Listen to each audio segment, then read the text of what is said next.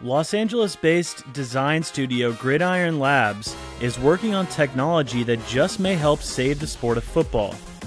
According to Gridiron, the key is in devising a safer helmet.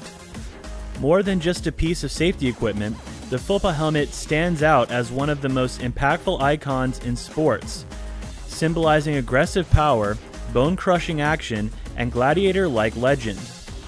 And even though the helmet may have come a long way since its leather head inception, the protective headgear has assumed much of the blame for the increase in concussions and other play-related head injuries, which have been linked to chronic traumatic encephalopathy, CTE. And now the design studio is hoping to shape protective headgear into a prolific wearable device by 2030, addressing functionality issues like clumsy and visually distracting snap-on chin straps and undesirable overall weight.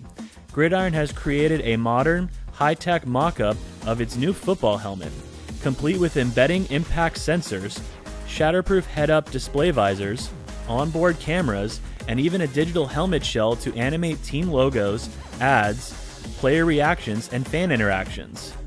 Performance and safety, however, remain top priority for the company, with new features like a lock-and-release retractable face mask, improved helmet fit, auto-fastening inner feed chin strap, and exterior sound control technology, adding to what the company hopes is a safer future.